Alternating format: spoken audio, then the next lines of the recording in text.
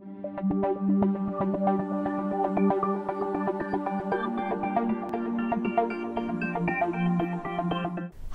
this is Ms. Black, Bossier Parish Community College, Open Campus Math 99.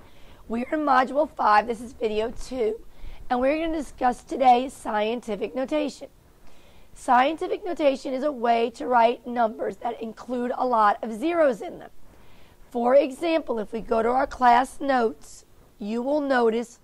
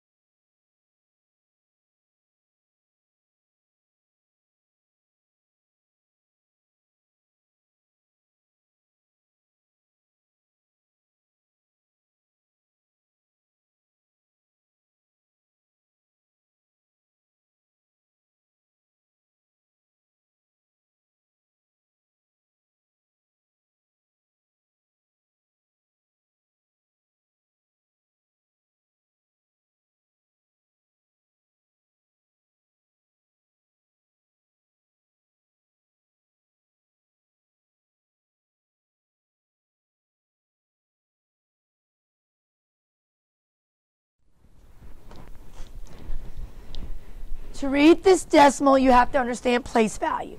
So this is your tens, hundreds, thousands, 10,000s, 100,000s, millions, 10 millions, 100 millions, billions. So this is read 176 billions.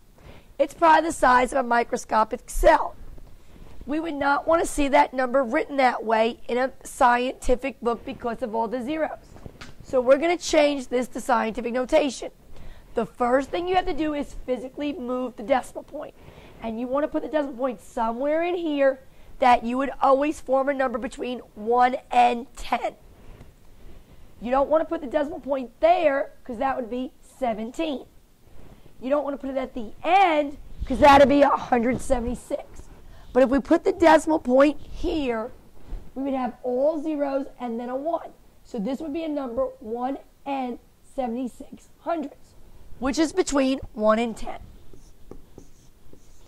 Then you'll write times 10, because as we move along our place values in our number system, we move in groups of 10. And then we would figure out the exponent.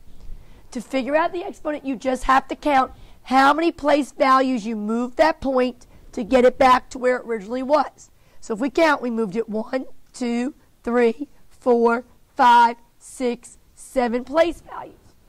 But because we moved it to the left, that implies our exponent would be negative. And that's what that number, 176 billions, looks like in scientific notation. Let's try one more. Again, place value.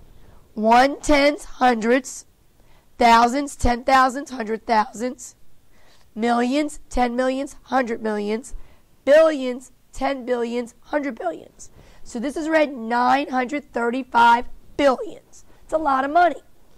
If I want to write that in scientific notation because I do not want to see the zeros, then I need to move the decimal point to a position where it makes a number between 1 and 10. If you look, I do not see the decimal point. So we understand if you do not see the decimal point, it's at the end of every whole number. Now, to put that decimal point to make a number between 1 and 10, we wouldn't want to put it there. That would make 935. Not there. That would make 93. But if we put the decimal point here, that makes 9n. So that decimal number between 1 and 10 is 9 and 35, or 9 and 35 hundredths. Then we write times 10, because we move along our number system, every movement is a power of 10. Now to figure out what the exponent is, we count. Here's where we put the decimal point. This is where it ended. So we're going to count. 1, 2, 3, 4, 5, 6, 7, 8, 9, 10, 11. We moved that decimal point 10 places and we moved it to the right. Because we moved it to the right, our exponent would be positive. And so 935 billion, written in scientific notation, looks like this. 9 and 35 hundredths times 10 to to the 11th power. So this is the only thing that in this course that we do that's realistic, that's real life application, is understanding there's an importance for not only positive exponents, but also negative. And it has to do with rewriting a number that includes a lot of zeros. Hope that helped. Have a great day.